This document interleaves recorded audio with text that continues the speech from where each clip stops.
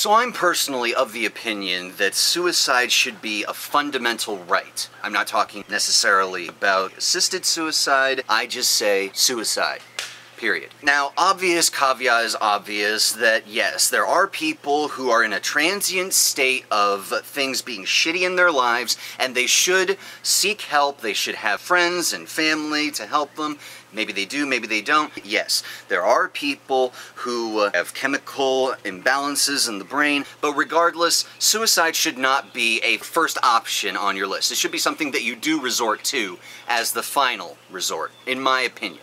So, duh. What I'm talking about is the fact that people should have the right. Why? Because, first off, you don't even own anything on this planet except your life. It is the only thing you own. You don't own your property. You don't own anything. Nobody owes you anything. It's the only thing that you own is your life. Why would you give away your choice to not have it if you don't want it?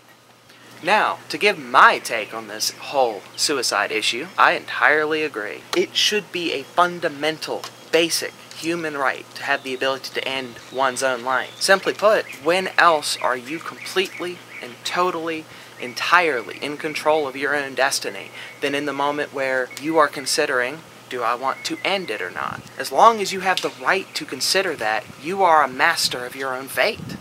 You are the master of your destiny at that point, because at that moment, do you wish it to go forward or not? The choice is in your hands. Now, to back up the caveat that was already made, suicide should be a last option. It should be a last resort, something people do only when they're in extreme pain, suffering, or their life has reached a point where they cannot go on in their mind. When people reach that point, they should have the fundamental freedom to end it, because if you do not have that one freedom, then really you have no freedom beyond everything else. Oh, you can have the freedoms to do lots of things, but if you do not have the freedom to control your own life, what freedom really do you have then? It's all transient beyond that. Oh, these freedoms that pertain to what you can do while you're alive and everything, they're important. But life itself is the most important factor, and the continuation of it or the ending of it is the most important choice whenever you consider it. That is the most important choice you can make. And if you do not have the right to make that choice whenever you feel like it needs to be decided again,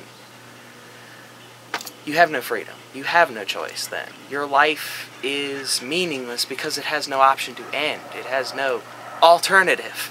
You must live then, no matter what. What is the meaning then? What is the virtue of a life that must go on whether you enjoy it or not, whether you put effort into it or not, whether you even care or not? There's no virtue to that. There's no point.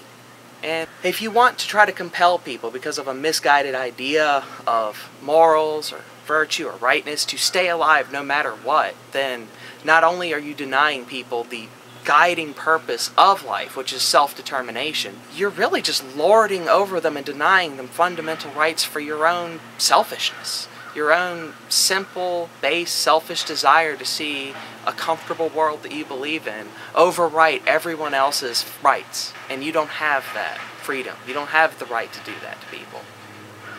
Just something to think about.